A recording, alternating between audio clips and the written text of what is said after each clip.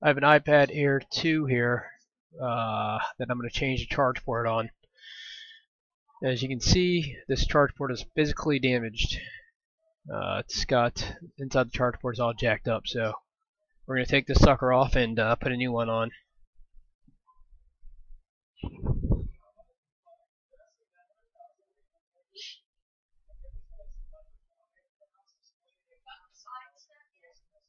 I'm going to put a little flux on here, and I'm actually going to use some flux and then get some low melt solder paste and use some heat to get it off. But first, I'm going to put a little Kapton tape over the plastic connectors here so that they don't burn up.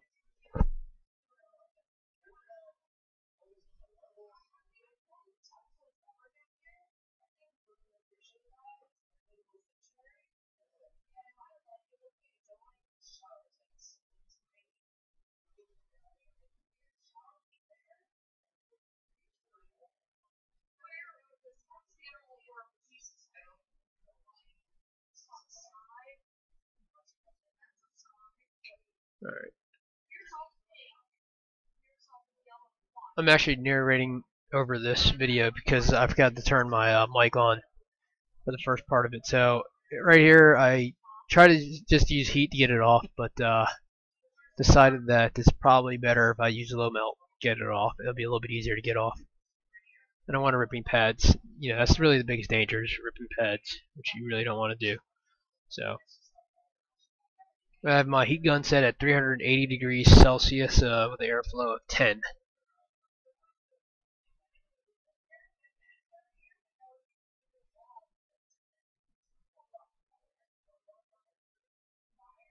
So I'm using, I haven't put the low melt on yet, and I'm just trying to heat it, and it's just taking a little while, so you don't really want to force anything here.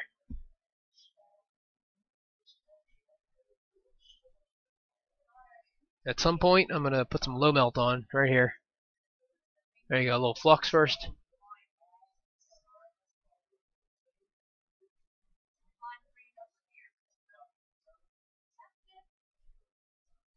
I am using Mechanic.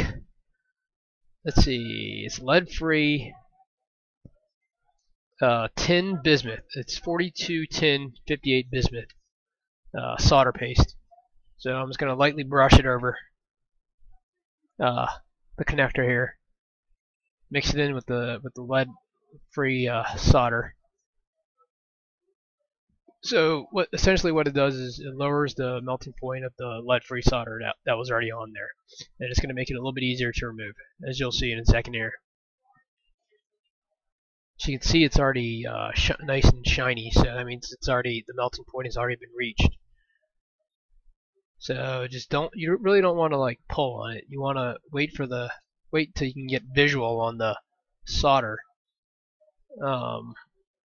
Make sure it's liquid. Once it's liquid, then you can start lifting a little bit. As you can see, the connector comes off pretty cleanly with very little effort. So the next thing I'm going to do is I'm going to clean it up with some isopropyl alcohol. That's going to be 99% isopropyl alcohol. You can use 91%, but understand that I believe it's 9% distilled water if you're going to do that. Is that right? I think that's right. I think it's the rest of it's distilled water. So 99% will pretty much dry up completely. I'm not sure if I cleaned it up or not. Anyways, put a little flux on it, and now get some solder wick and wick away the tin bismuth and lead-free mix.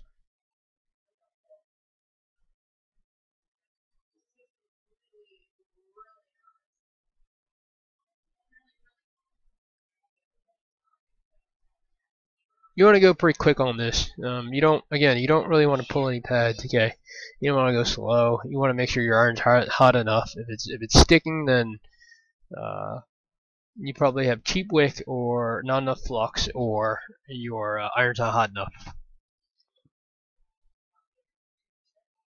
So now I'm going to use some isopropyl alcohol to clean this up. Get away all the flux. Clean it up here. Pretty good. As much as possible.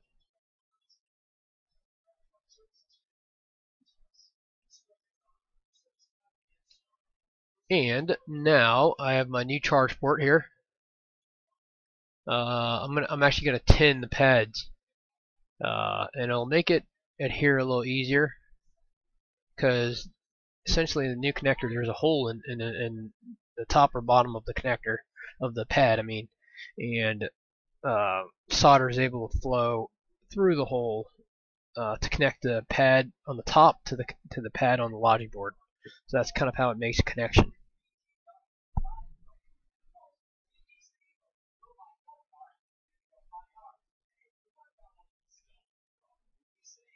So get a little flux, get a little 6337 Kester solder. I think the gauge that I use is like 0.0. This one is 0.03 inches or something like that. I think that's the diameter of the solder wire that I use. You can use a smaller one, but it gets a little annoying. To me, it does.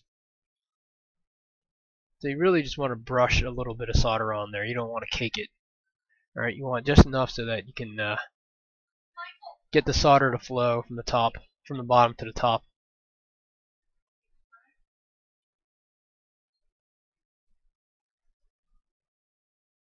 So right here, there's a clear plastic on the ends of this connector. You want to make sure that the square, you can see the square perfectly through the clear plastic, so that kind of aligns it. That's the only purpose of that clear plastic right there. So what I do is I just kind of solder the ends of it to hold it in place. And I'm gonna need a little bit of flux here because I mean there's a little bit of leftover flux on the bottom, but you really want to put some flux on the top as well so that you get a nice little solder joint. Okay.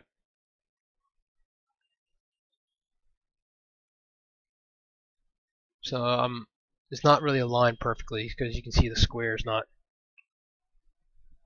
aligned good enough.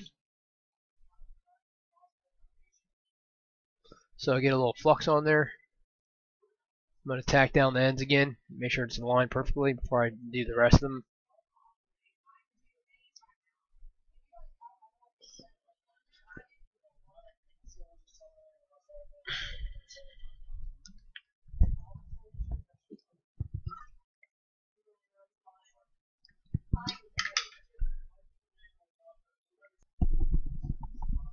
Alright, so what I'm going to do is I'm going to tin my tip with a little bit of solder here, and I'm going to push down on the pad so that I can get the solder from below. Well,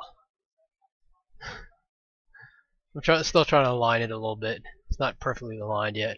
You really want to make sure it's aligned before you start putting this thing on. Okay, so next thing I'm going to do is I'm going to get a little solder from on the tip of my soldering iron and try to push down on the pad a little bit so that the solder from the bottom comes up to the top, flows to the top, and creates a nice solid joint.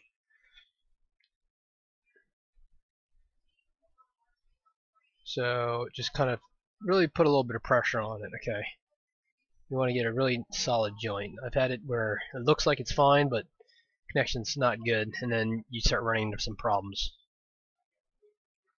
So just clamp it, just use your tweezers to kind of, and then put the soldering knife in between the tweezers, push down a little bit of pressure. Alright, I'm going to fast forward this a little bit. Basically, you do that with every pad. I spent quite a bit of time doing it.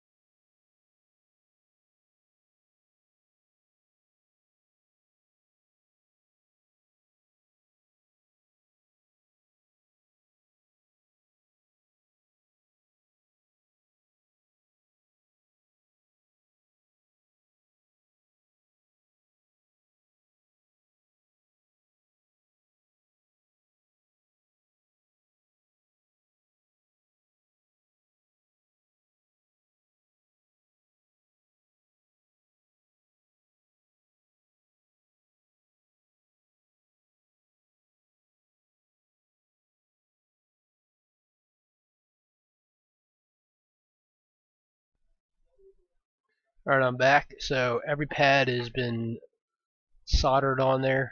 Should be pretty good. I'm going to use some iPad to clean it up a little bit.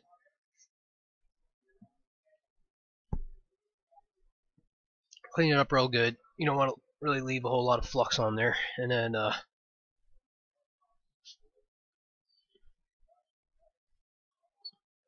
make sure you cover all these pads. There should be a black tape that you pulled off of it. Just put it back on there after it's been tested.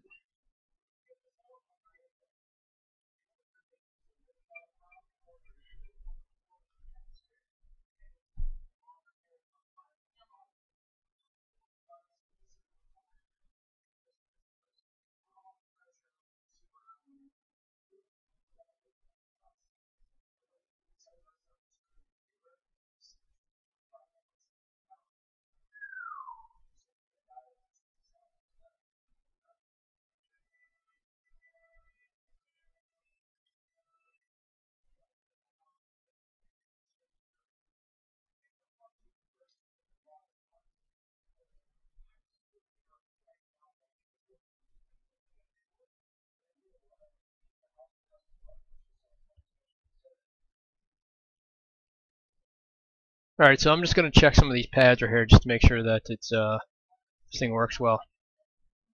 So first thing I'm going to do is check all the ground pads. As you can see in ZXW tools, you can kind of hold on. Oh, whoa, that's new right there. I like it. Oh, hold on. What is this all about? Huh? Can't set the size. That's weird. Before, when I used to expand it, you only used to go about a quarter of the size, but now it's like full size. Anyways, all right, let's check all the ground pads right here. You're going to check on the small screen. So ground, beep.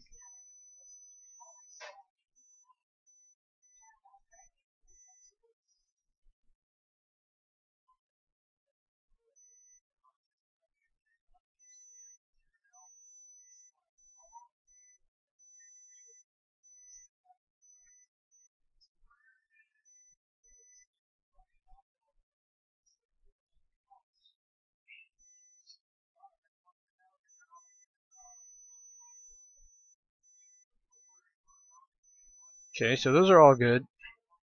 That's good. 1, 2, 3.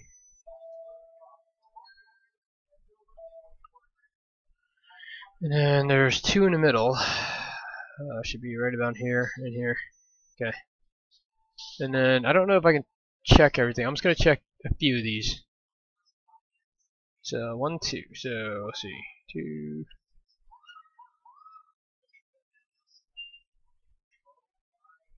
8. And then it's going to be one of these two. So probably this one. 2, 4, 6, 8. Okay, that's good. Let's check the one next to that. And it'll be this one. That's good. Skip one. And data line. Data line. Okay, I'm going to assume everything's pretty good here. Let's check 2 more.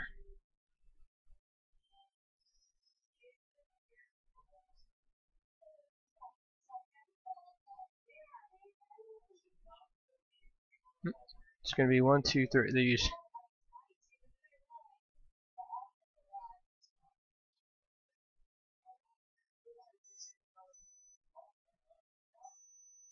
One, 2. Okay. I'm gonna assume everything's pretty good. Is there something I can check on the downside here? I have to go to the other side of the board for that, so I'm not gonna check these. I'm gonna assume everything's good. Maybe this one.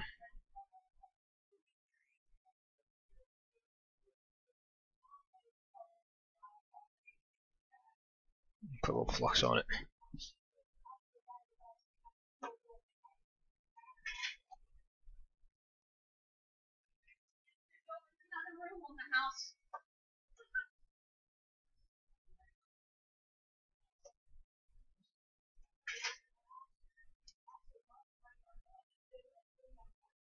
So here, let's clean this up, test it, and I'm gonna assume it's gonna work. All right. I'm gonna have to. I left out the audio in the first part of the video, but so this is it right here. We are pretty much done with this. All right. All right.